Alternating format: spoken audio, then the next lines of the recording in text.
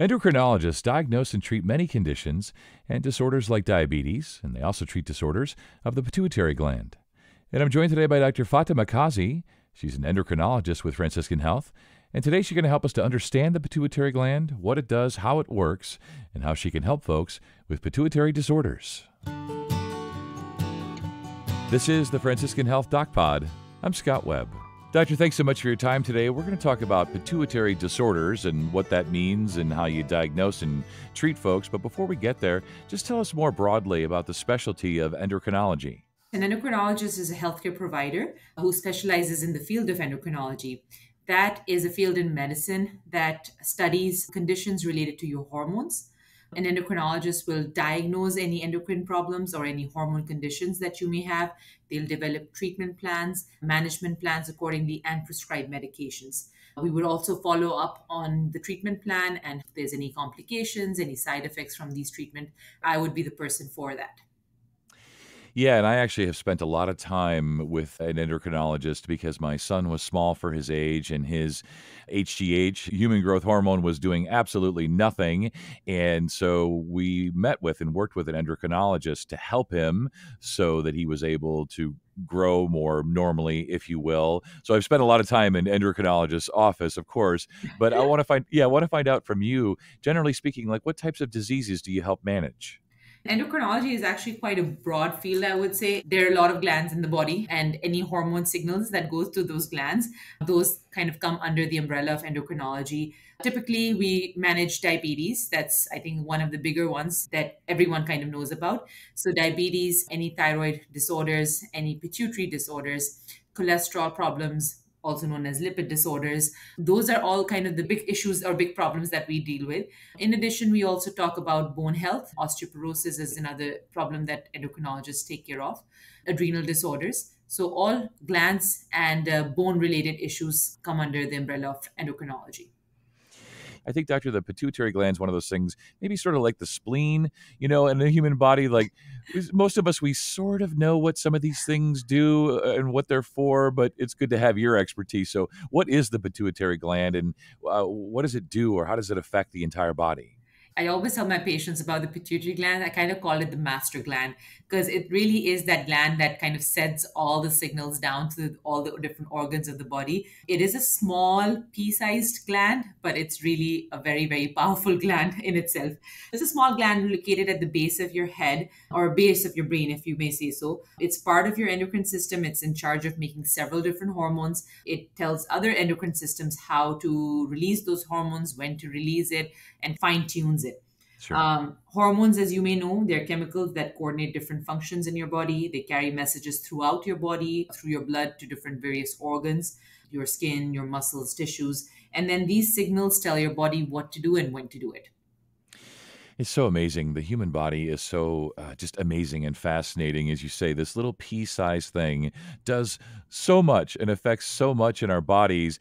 And I know some things can go wrong. There can be some disorders. So let's talk about that. What are some of the common pituitary disorders?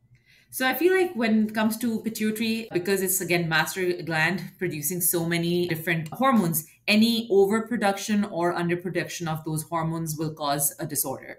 So I'll start off with saying that one of the more important hormone is called ACTH, which kind of helps control how your body responds to stress. It has a role to play in that. If there's overproduction of it, you can actually end up with diseases like Cushing's, where you have excess cortisol or stress hormone being produced.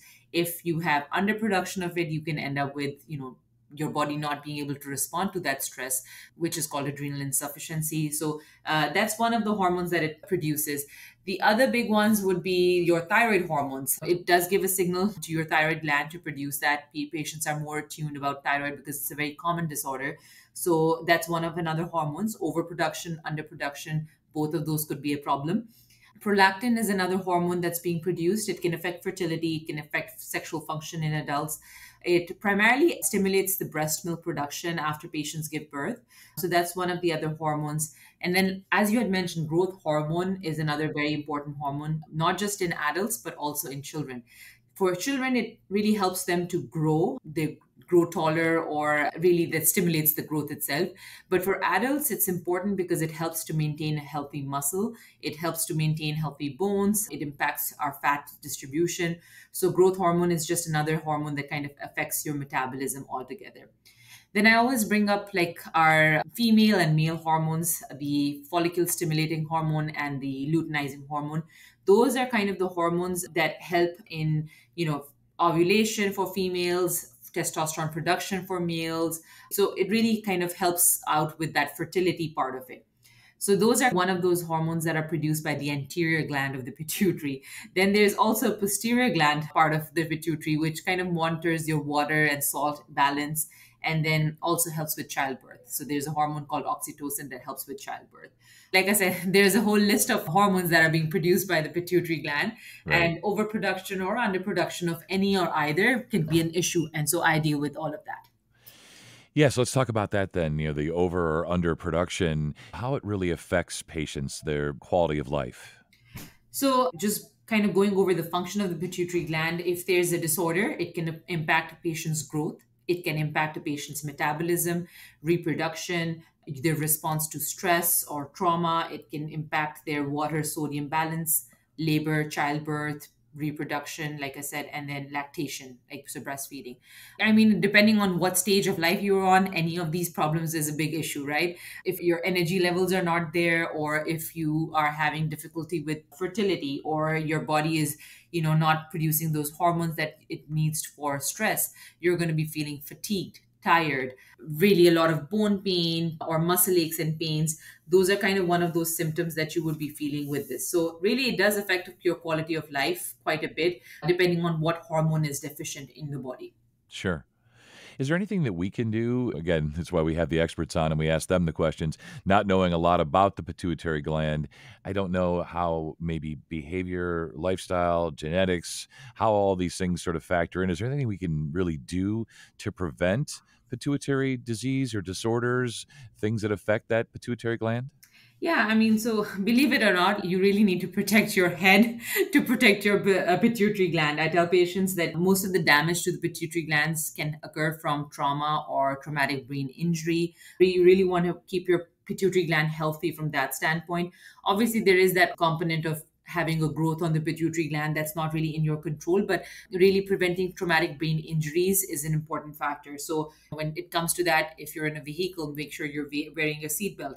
If you're driving a motorcycle, make sure you're wearing a helmet.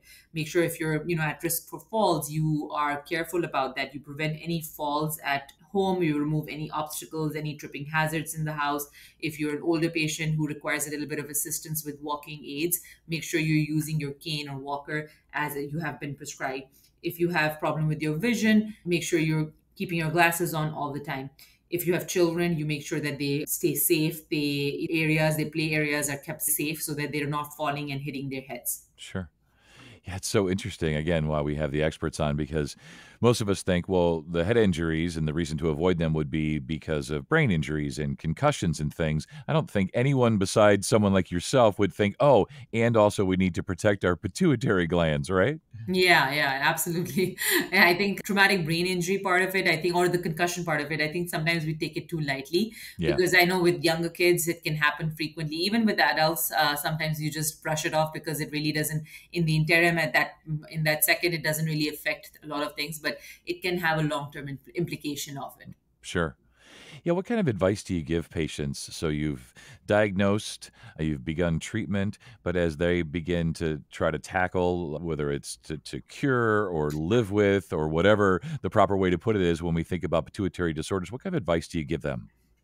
I think communication with your provider is always going to be the key. If you're having any symptoms, any concerns, any new issues at all, it's best to talk to your provider as soon as possible. They can sometimes just run simple tests and see if something is wrong or something needs to be adjusted in terms of medication. So, really, communication is the key. If there's anything that's changing around in your life, like, a routine or anything that's changing around in terms of medications, any recent stressors, any surgery coming up, discuss that with your provider so that you can all manage it as a team. Yeah. As we wrap up here, just final thoughts and takeaways about what you do as an endocrinologist, pituitary disorders, the gland, how you can help folks, and so on. I'm an endocrinologist. I deal with all hormone disorders in the body. Any glands that are overproducing, underproducing any hormones, I take care of that. If you think you have any concerns with hormone imbalance, with hormone issues, talk to your provider, whether it's your primary care physician, whether it's a specialist you're seeing, and they can always refer you to me. As endocrinologists, like I said, a lot of times we really rely on just basic blood testing. So it's a simple way for us to see if really the problem is coming from a hormone imbalance or whether or not something else needs to be evaluated. Take charge of your health and talk to your provider, and we can always help you out in figuring out if there's a hormonal issue. Yeah, that's perfect, right? People just need to sort of be proactive, speak up for themselves, speak with their providers, be referred to someone like yourself. As you say, diagnosis is fairly easy, and then it becomes about the management and treatment and so on. So, Doctor, thanks so much for your time today. You stay well. Thank you. You too. Learn more about pituitary disorders at franciscanhealth.org by searching diabetes and endocrinology. And if you found this podcast helpful, please share it on your social channels and be sure to check out the full podcast library for additional topics of interest. This is the Franciscan Health DocPod. I'm Scott Webb. Stay well, and we'll talk again next time.